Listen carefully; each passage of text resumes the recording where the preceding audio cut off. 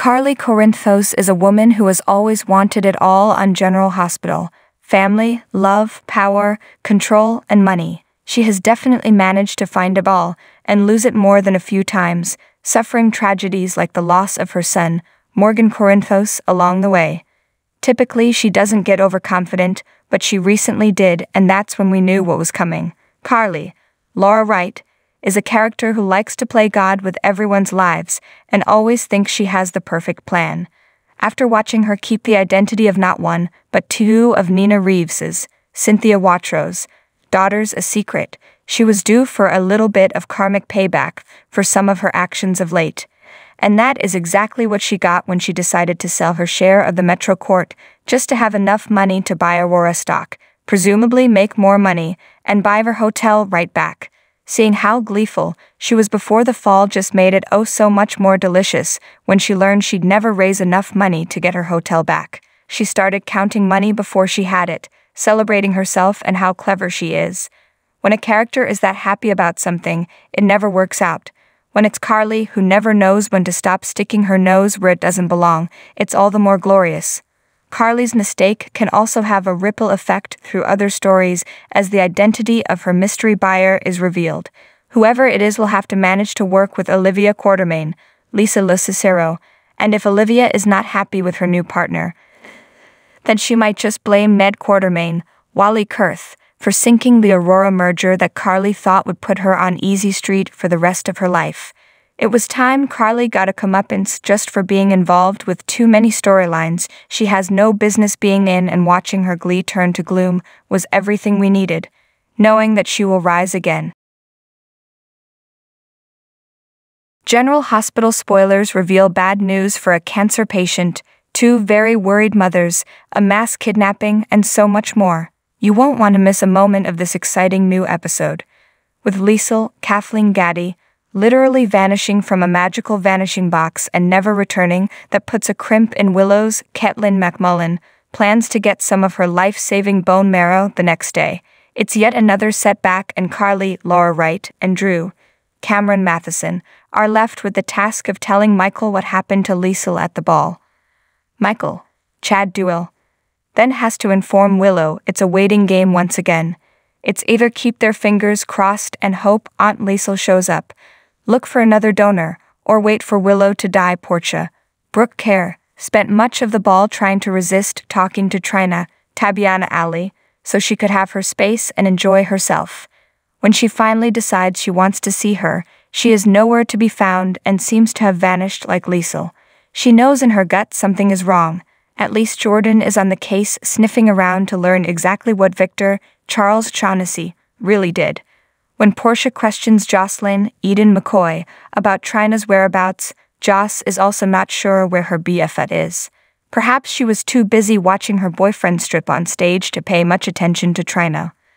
Little did anyone know that Spencer, Nicholas Alexander Chavez, took off to see Victor, thinking he had a true and legal plan to get him custody of big baby Ace, while Trina followed because she wanted to know what the heck was going on. When Spencer realizes what Victor is really up to, he treads carefully with his unspooling uncle. Finally, Laura, Jenny Francis, now knows her grandson is gone and calls in all the help she can get to try to find him. When Dante, Dominic Zamprogna, is called to the scene of a crime, he vows to help Laura as well as help catch Victor. However, they have to also deal with Esm, Avery Kristen Pohl, who will stop at nothing to get her son back. General Hospital spoilers reveal a medical prognosis, hidden secrets, new beginnings, and so much more. You won't want to miss a moment of this emotional episode. Willow, Caitlin McMullen, did not want to give birth to her baby before her due date, but to cure her cancer, the best bet was to deliver her baby slightly early. Happily, she is big and healthy, and her stem cells were able to be harvested, but will they prove to be the cure that Willow needs? Austin, Roger Howarth, doesn't look reassuring as he delivers some medical news. Is this the miracle that Willow has been waiting for after refusing cancer treatment for months, or is it time to look for another alternative to help her live to raise her children? Ava Mora West might have been able to reassure Laura that Nicholas, Adam Huss, is fine for the time being, But eventually, many people are going to start noticing that Nicholas is gone. There is also the matter of Nicholas being locked in a closet in the Spoon Island stables. When Ava needs to problem solve, does she find a problem with her hiding spot that will have long-term consequences?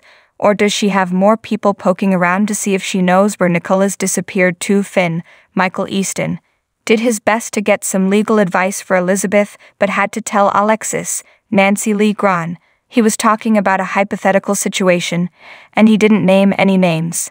It also turns out that Elizabeth, Rebecca Herbst, can get her own lawyer and is ready to tell Scott, Kin Schreiner, all. However, thanks to Liesel, Kathleen Gaddy, Finn now knows she is talking to Scott and rushes to her house. When Elizabeth gives Finn an update on what she has decided, will she make her decision based on sound legal advice, or does Finn interrupt the advice session? As for Finn's dad Gregory Harrison, he is still thinking about Alexis's offer to come on board as a reporter for The Invader, but he is not sure she wants to step into the proverbial fire like that this late in his career. Now that Sonny is a kindler, gentler mobster on General Hospital, he has new mobster friends to hang out with. Before, Sonny saw everyone as competition and just killed them, but in a loving and caring mobster way. One of Sonny's new pals is Selena Wu. But is she as loyal as she'd like Sonny to think she is? Wu wouldn't love Sonny, Morris Bernard. 6% of the audience can't wrap their hands around the alternative. Of course, Selena, Lydia Look, is loyal to him. She knows he's the best. And if she were to betray him, he would be the worst. So she both respects and fears him. As all should, loyalty is a two-way street, 33% remind. Selena will be loyal to Sonny, as long as Sonny is loyal to Selena. Mobstering is a business. It's not a community service project. Right now, Sonny and Selena need each other, so they're chill. But if Selena ever suspects that the dimpled Dawn has betrayed her, all bets are off. And Selena will be looking out for number one, which Sonny, of course, will take as a betrayal of him, and get cranky. However, a majority 61% of fans don't trust Selena. She is only pretending to be pro-Sonny, but you can see behind her mask. Selena is all about her own power. She sees crime as a way to enrich herself, rather than others, the way that Sonny does. She is selfish, and she is greedy. She is obviously plotting his downfall and a takeover of Sonny's territory. Selena wants those coffee warehouses. She knows that stuff is more addictive than any drugs, and she wants in on that sweet, sweet caffeinated action. Silly Selena. Doesn't she know that Sonny always wins?